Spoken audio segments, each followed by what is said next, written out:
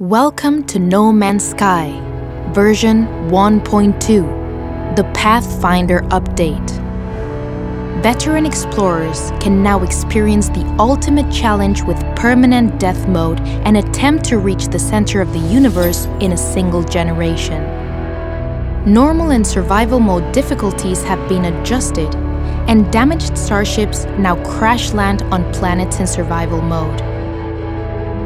New trophies are available for those who can master permadeath and survival difficulties.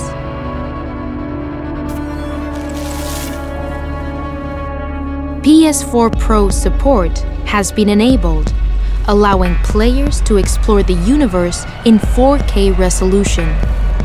Improved lighting effects include HDR support, crepuscular rays, and ambient occlusion.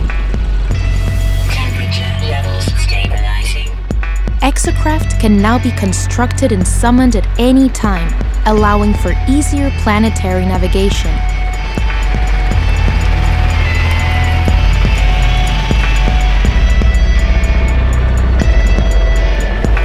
The Roamer Exocraft is capable of traversing even the most difficult terrains and can be customized with advanced upgrades to further increase their effectiveness and speed.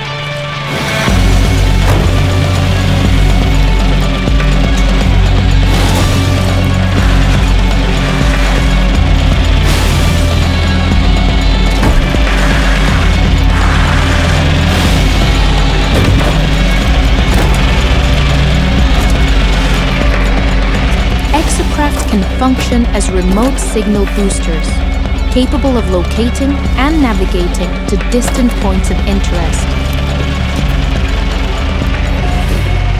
Explorers' constructions are now shared online and can be visited by other travelers.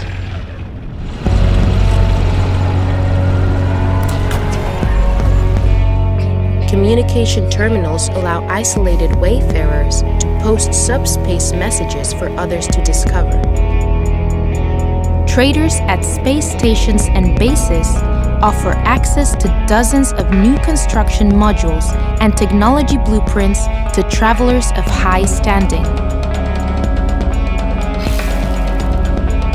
Multi-tools and starships now feature a specialization system, allowing players to tailor their equipment to suit roles like explorer, fighter, and trader. New base building parts allow greater customization when constructing your homestead.